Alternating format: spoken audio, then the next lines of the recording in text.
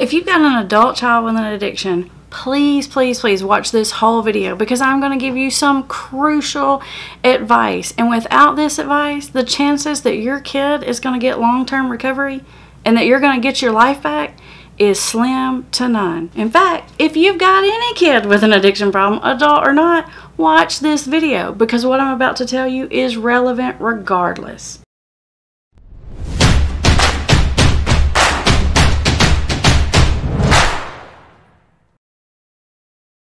For those of you who are new here, I'm Amber Hollingsworth and you're watching Put the Shovel Down, the YouTube channel designed to help you understand the science and psychology of addiction so you can develop a strategy to get your life and your loved one back on track. Because I know you're sick and tired of being held hostage by this addiction. Okay, so let's get on to our topic. The crucial advice that any parent with an addicted child should know, especially any parent who has an adult addicted child. If you're in this situation, then there are strong chances that you're being held hostage by your child's addiction, whether or not they're living in your home. Now, if they are living in your home, it's probably worse. But even if they're not living in your house, you're probably being held hostage.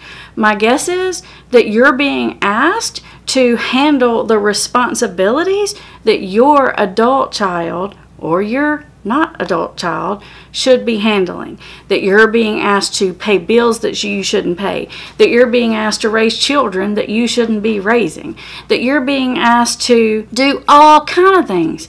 Clean houses, pay bills, make decisions, intervene with legal problems. You know what I'm talking about. The list goes on.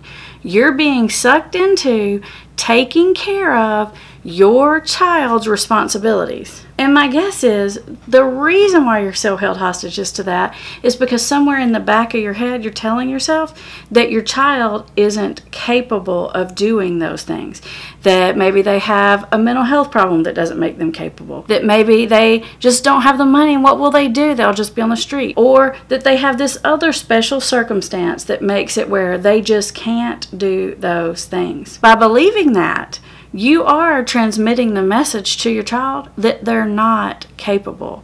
If you believe it, I can guarantee they believe it. And the key to getting successful long-term recovery is becoming the kind of person that you like, that you respect. You have to act in a way that is consistent with your value systems. And the thing of it is, if you're taking care of all of your child's responsibilities, what are the chances that your child is ever going to be a person that they respect, that they like, that they care about? Some of you may know Campbell. She's one of the counselors in our office, and she particularly specializes in seeing the parents of addicts and alcoholics. In fact, she's got 2 sons in recovery herself, so she knows a little bit about this matter. Campbell is incessantly talking to parents about serotonin and allowing your child to have serotonin. So much so that we tease her about it in the office. We say, here we go with the serotonin talk. But it's true. She really believes it, because serotonin is the chemical in your brain that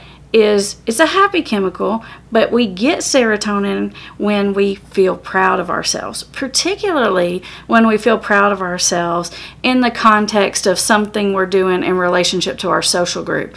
Like we feel proud of ourselves because we feel like we've made our parents proud, or we feel proud of ourselves because we're doing a good job of providing for our families, or we feel proud of ourselves because we got accepted into college, or because we got our first apartment, or because we're a new dad, or something like that.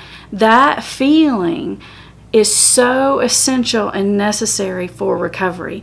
And if you don't start backing out of taking care of all of those responsibilities for your child, you're robbing them of the very thing that can help them be better. If you're always taking care of everything, you're not allowing your child to get serotonin. Now, if this is an issue you struggle with, I'm telling you, you need to be talking to Campbell, because this is her arena. She is the absolute expert around this. In fact, she's way more hardcore and better about it than I am. And the reason is because she's had to do this twice. So she has walked the walk. It's not just talking the talk. She's faced this fear head on. And she'll be the first one to tell you, not only is it going to improve their lives, but it's going to improve your lives. Because let's look at the flip side of this, taking care of all of your child's responsibilities, continuing to give them money, continuing to bail them out of jail, continuing to help them fix relationships that they've broken. You know the list. I know you know this list because you wrote the list, right? You see, not only are you not allowing your child to build the good brain chemical serotonin and feel proud of themselves, which is essential for recovery,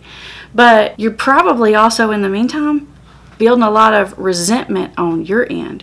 You probably don't feel very proud of yourself. You probably feel kind of guilty about it and bad about it. And you probably have these bad feelings towards your child because you're spending your retirement paying their bills. Because you can't go on the cruise and vacation you want to go on because you're raising their children or putting their children through college.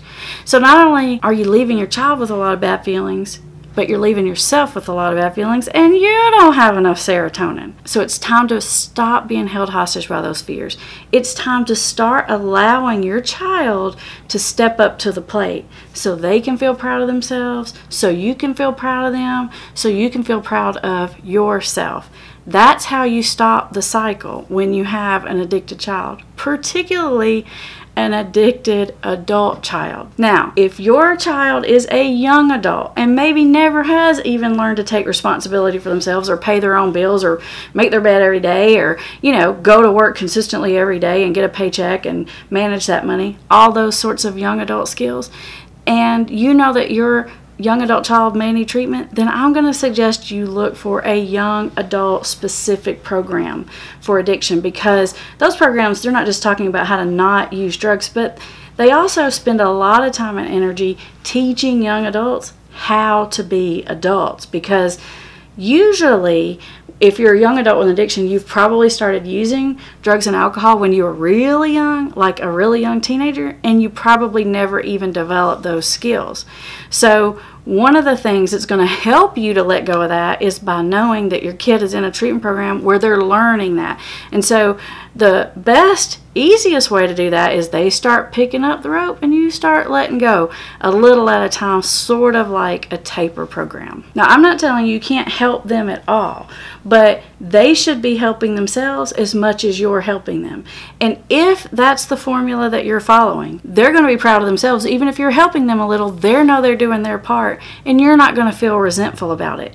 And if you're doing that, then you're actually helping. If you're not doing that, you're doing more than they're doing, then you're enabling. If you want to know more about enabling, you want to take a harder look at that, watch this video next. Because in that video, we really take an in-depth look at the whole idea of enabling, what it is, and how to stop it.